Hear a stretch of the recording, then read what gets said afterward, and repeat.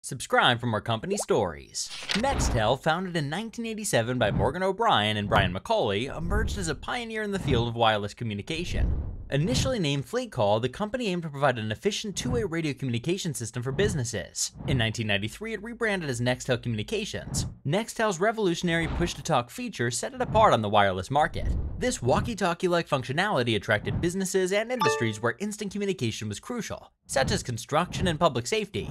The distinctive chirping sound of a Nextel phone became synonymous with urgent, real-time communication. The company's innovative approach to wireless communication led to a loyal customer base, and its business-focused services became increasingly popular. In 2005, Sprint acquired Nextel in a deal valued at $35 billion, forming Sprint Nextel. However, the merger faced numerous challenges. The distinctive Nextel brand gradually faded, and in 2013, Sprint officially shut down the Nextel network. Despite Sprint destroying it, Nextel's impact on the evolution of mobile communication remains noteworthy.